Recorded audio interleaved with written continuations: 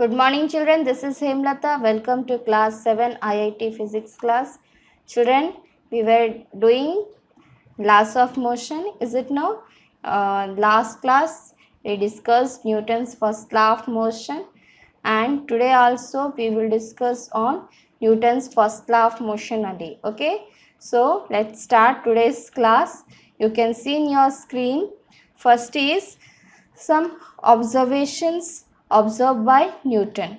First is what? If a body is at rest, it remains at rest unless a force is applied on it. Okay, so children, you can see, suppose any object, any book or any ball, you keep it on a table, okay, and observe it. The body is in which position? Rest position, in the rest state, and unless you are not applying any force on that body not comes in motion. You observe the body for 5 minutes, 1 hour or full day also, unless you won't apply any force on the body, it will not move. Is it true? Yes or no? So any body is at rest, remains at rest unless a force is applied on it. Second observation is what? If a body is moving, suppose ball rolling on the ground, body is moving, it will continue to move with the same velocity in the same direction unless a force is applied on it. Is it? So what you will think? Ball, suppose rolling on the ground, after some time it slow down and stop. Is it or not? So reason is there, force is applying on the body. What is that external force? That is force of friction. Whenever a ball rolls on ground, so from the opposite direction force is applied on the body. That is a natural force, that is a frictional force which always opposes the motion, and due to frictional force only ball slow down and stop. If there is no frictional force in the nature, ball will never stop. It continues in same velocity, in same direction. Got it children? So these are the observations. Okay. Newton put the above observations in the form of a law. So Newton observed these things and he formed a law, and that is called Newton's first law of motion. So what is Newton's first law of motion? According to Newton's first law of motion, if a body is in the state of rest, it will remain in the state of rest, and if it is in state of motion, it will remain moving in the same direction with the same velocity unless an external force is applied on it. Okay, so this is what Newton's first law of motion. I think you are very clear about Newton's first law of motion. If a body is in rest, it continues in rest unless you are not applying any force on the body to bring it in motion. It will continue in rest. Or if the body is in motion, it continues in motion with same velocity in same direction unless any external force is not applied on it to slow down it or to stop it. That is Newton's first law of motion. Clear children? A book lying on a tabletop will remain placed at its place unless it is displaced. Unless you are not applying any force to displace it, it will remain in which state? Rest state. Similarly, a ball rolling on a horizontal plane keeps on rolling unless the force of friction between the ball and plane stop it. Okay, it continues.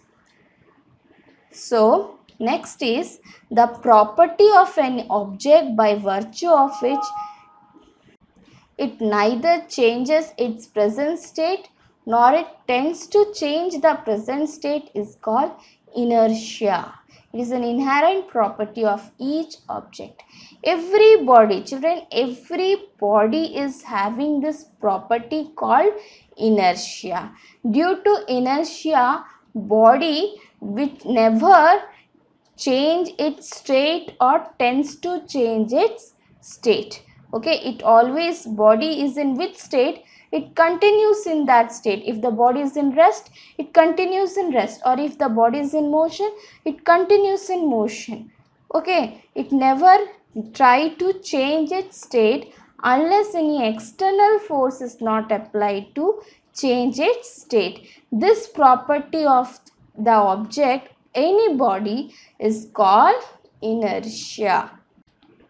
So Newton's first law of motion contains two definitions, children.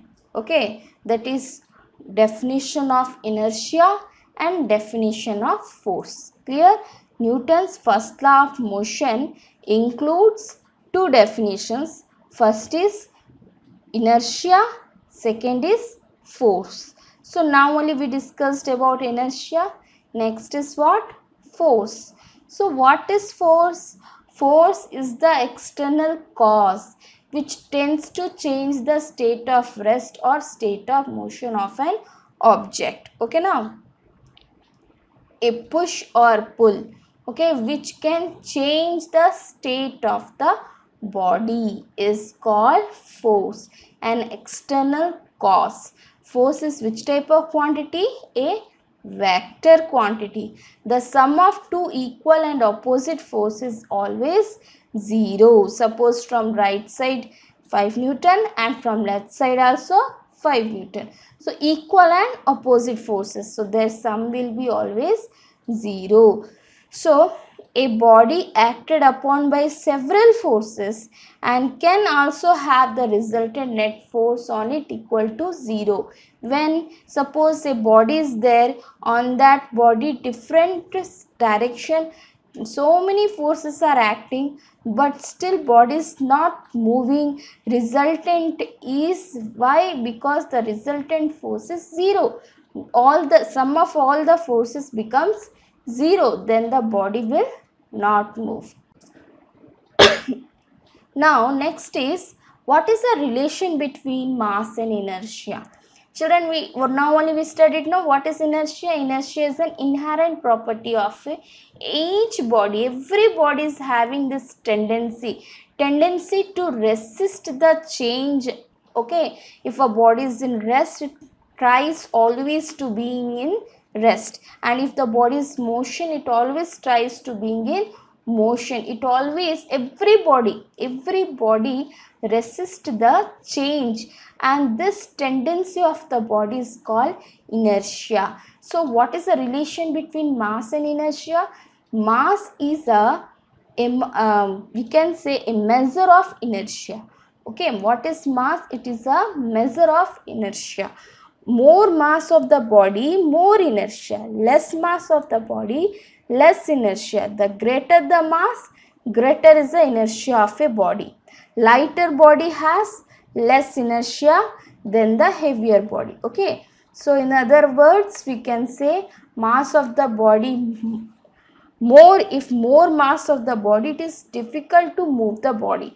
Suppose a big 10 kg bag is there and 1 kg bag is there. Okay, just listen children, two bags are there. One is of 1 kg bag, another is of 10 kg bag. Both are lying, okay, on the ground. Now it is very easy to move 1 kg bag from its place. Why? Because its mass is less. Less mass, less inertia. Inertia means what? Tendency to resist the change. Okay, so less tendency to resist the change. So easily you can move it.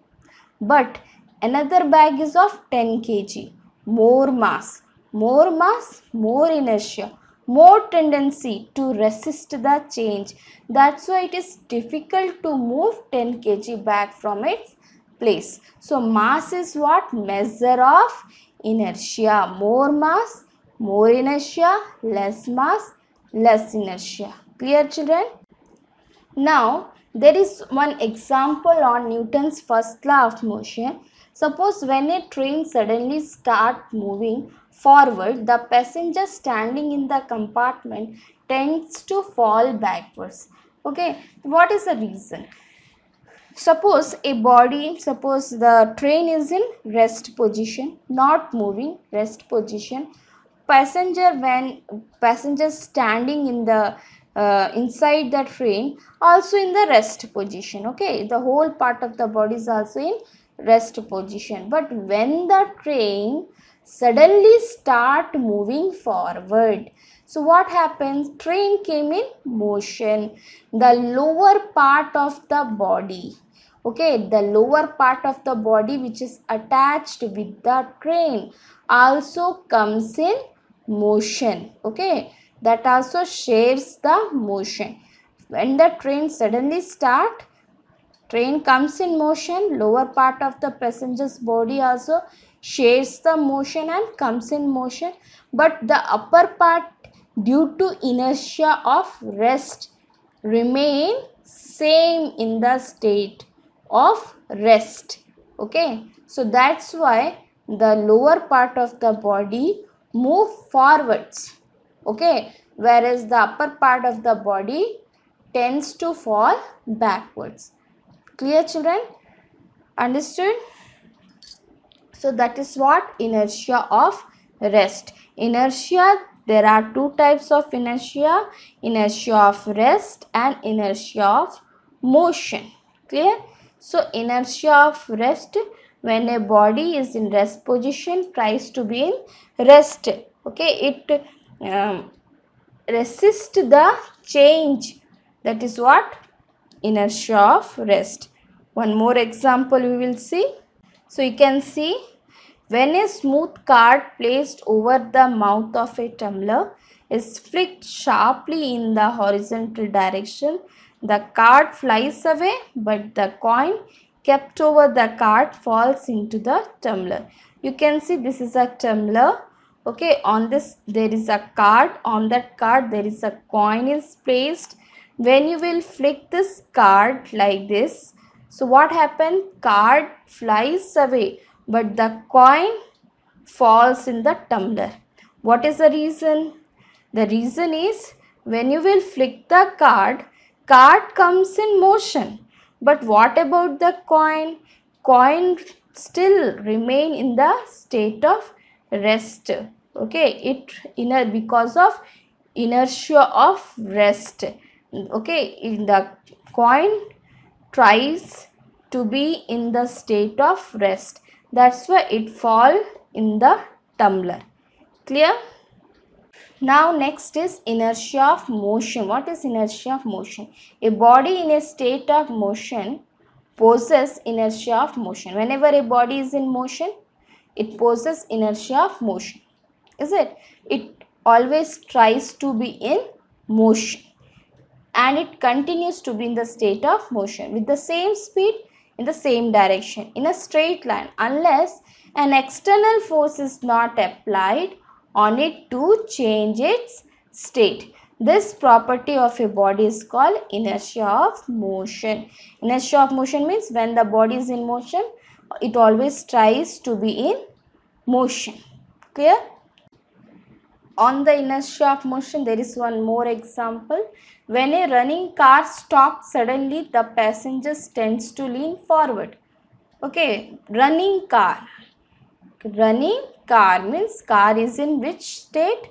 Motion. Running car means a car which is in motion. If the car is in motion, the driver, the passenger is also in the motion. Okay, but when it stops suddenly, the car comes in the rest, and the lower part of the body of the passenger also comes in rest, but the upper part of the body is still in motion. Okay, that's why the passenger lean forward, because upper part of the body is in motion.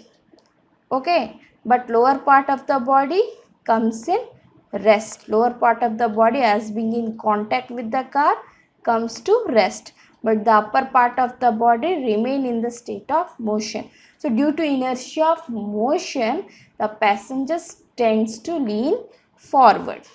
Like that, one more is there.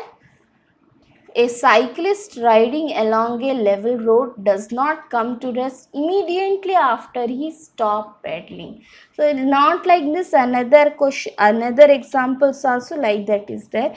Example, suppose you are running. When you run and after that when you tries to stop, okay, when you stop, you can't stop your body suddenly. Okay, you can't stop your body suddenly. So it will take some time to stop your body. You will move, of course, forward because of inertia of motion. Okay, the reason is bicycle continues to move due to inertia of motion. Okay, even after cyclists stop pedaling, but it comes to rest afterwards as a result of retarding action of force. Suddenly it can't stop.